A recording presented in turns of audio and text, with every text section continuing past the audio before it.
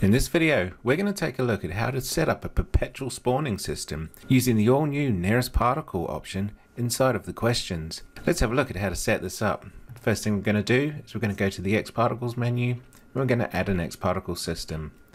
We're going to go in and we're going to hide the viewport icon. We're going to get our emitter and just change the color so we can see it better. Okay, so go to display, change the icon color. Let's just put this guy at white. We're going to go to our emitter and change the emitter shape to a circle that is 100 centimeters. We're going to set the orientation to positive Y. And then we're going to go into the emissions. We're going to keep it at rate. We're going to change the birth rate to 5, which is 5 particles per second, with a speed of 12 and a radius of 5. I'm going to go to the display, change the radius to circles filled, and we'll give this one a color. Let's use white for the default particle. So it's just going to emit these particles and they're just going to slowly fly off. Now we don't want them to go anywhere in the Y axis, so we're going to go to our modifiers. We're going to choose motion modifiers and we're going to add a limit. We're going to set the limit to 100% in the Y, which means particles can never go up or down in the y-axis, which means they're just going to move around.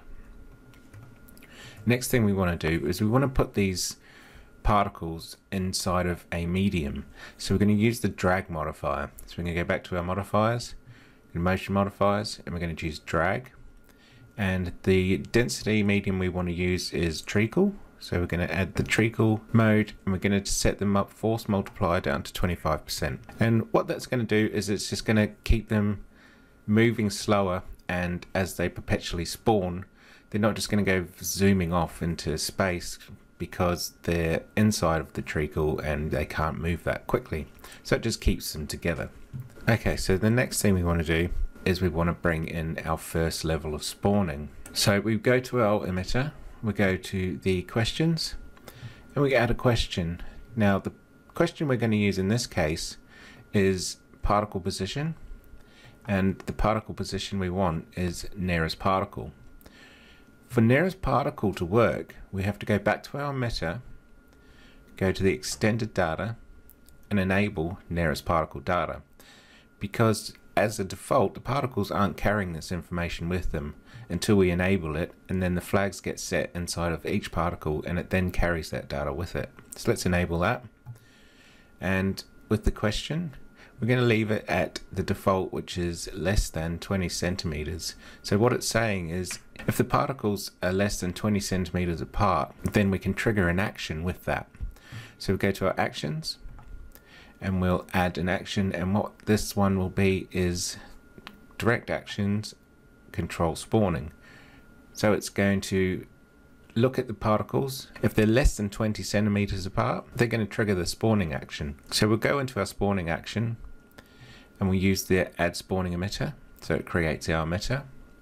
We want it to be, we want to get the speed from the default particles. So we're going to change the speed from absolute to inherit with 0 multiplied. So we don't want it to get any multiplication on its speed. We want it to spawn 5 particles with a variation of 5. Let's go to our spawning emitter and we're going to change the display to the same thing, circles filled, and we'll give these guys a red color. We'll also change the color of the original particles when the action is called so that we know it's being called. So we're going to go back to the action, editor display, change this one to circles filled, and let's turn this one green. So when they turn green, that means it's being called and the spawning will happen. So let's push play and we'll wait for particles to get close to each other. You can see it happen there, and then the particles have been spawned. Now nothing exciting's happening because they're not colliding. So we're going to go to our dynamics and we're going to choose PP collisions. We'll turn the bounce down to about 2%, so don't have too much bounce in there. Put quite a bit of friction, some variation, and a bit of scatter in there.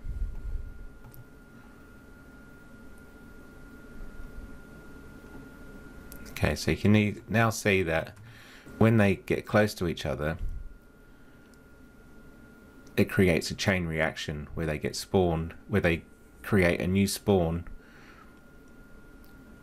based on their proximity. And this will just keep going. It's a perpetual system. As soon as they're close to each other, they'll create more spawns, and so on and so on.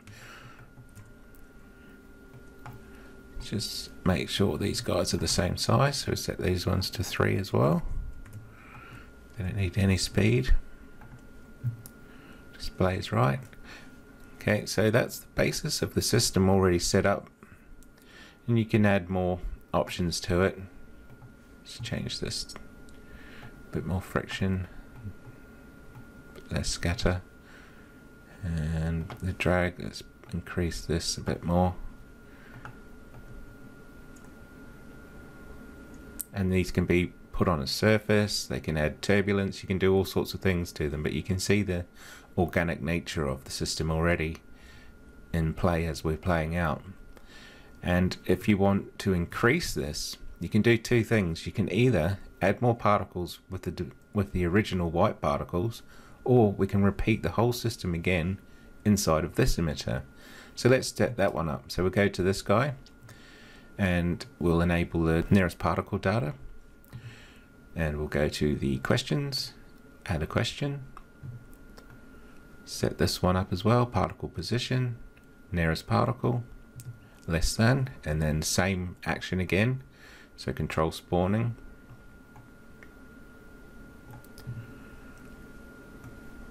add an emitter, and this one we're going to set this back to inherit, and we'll have 0 speed again, and then we'll just do one particle for this one, so we don't get too crazy with the amount of particles that get spawned, but you can increase this to whatever works with your scene. Back to this emitter, display, circles filled, and let's go for some pink ones. We'll go to the emissions, make sure they're the same size, so 5 again, and let's push play. So now we're getting even double the amount.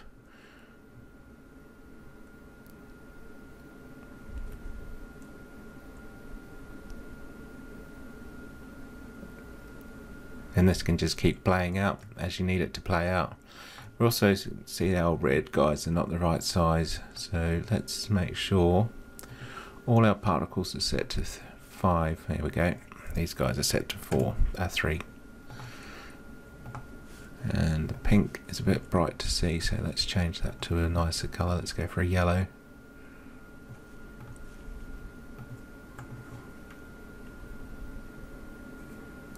It's better to see. So you get this really wonderful organic growth system using the nearest particle option inside of xparticles 4. You can take this to another step by adding some scaling into there. So let's go to our modifiers, and we're going to choose the control modifiers, control scale. We're going to set the scale on all of the particles to 0, and in the scale modifier we're going to set it to spline, use spline. We're going to set the maximum scale back to 5 because that's the size we're working with. That can be whatever size you want your particles to be. Let's just bring this down, and then we're going to add a point down, and then bring this up, and then this is the duration of the growth. So now that you're going to scale up as well as spawn and grow, which gives you this wonderful looking cellular dividing system.